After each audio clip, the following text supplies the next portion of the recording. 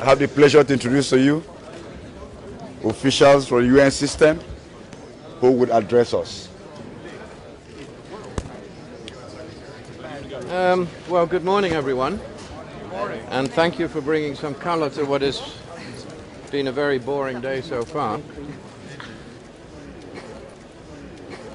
I think we're at the moment, at the point in this conference where we can just about still make it, providing we can get the show on the road. We have coming into the building today already many heads of state and government with their own additional delegations, with their own security people, so there is a huge pressure on the building. I'm stuck in between a rock and a hard place in that I have a building that can accommodate 15,000.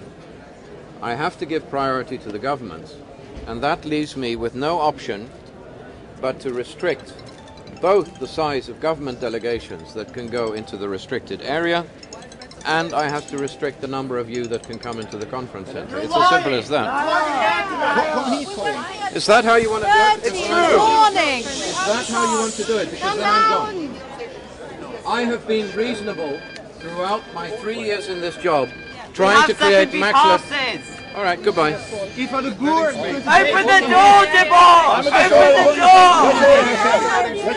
Do you want to talk to me or do you want to fight me? I am willing to have a reasonable conversation with you, as I've always done in the 3 years that you've known me. But if you start insulting me, abusing me and shouting at me, then I'm not interested. So,